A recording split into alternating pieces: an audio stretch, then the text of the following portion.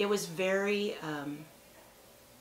very emotional time for us to have to contemplate the fact that the girls in some way would be isolated within our family, that they would not be able to communicate with their elderly grandparents. We're a very outgoing family. The chatter, the laughter, the sharing, it seemed like a very bleak and definitely uncertain future for the girls.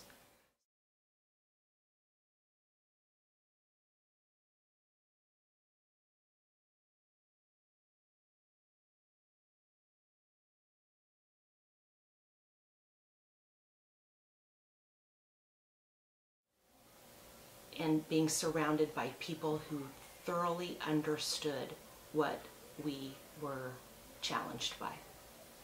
And they all said, yes, yes, this is the place for your children to gain age-appropriate speech and language skills, and then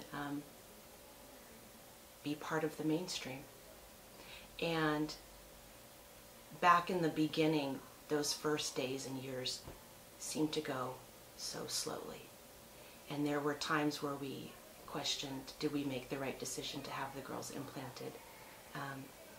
Have we done everything that we can for them? But now, almost 12 years have gone by, and I have children that have been in the mainstream since they were 4 years old. I have an amazing basketball player who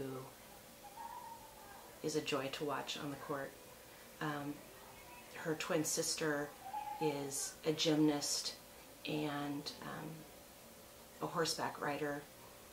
They both participate in their school choir. They've sung the national anthem at King's games and the River Cats games.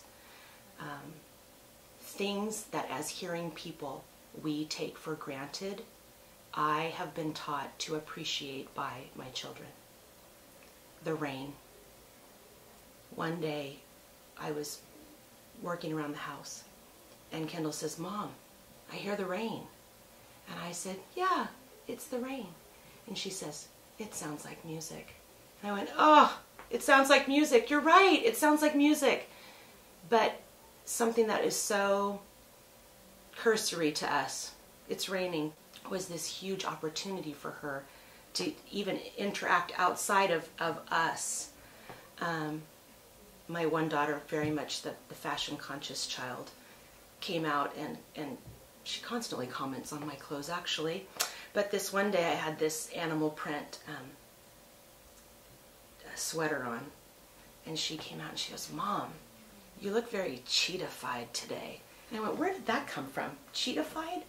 But also in that split second I can go, I would not have had that moment had years ago we not chosen this path of listening and spoken language.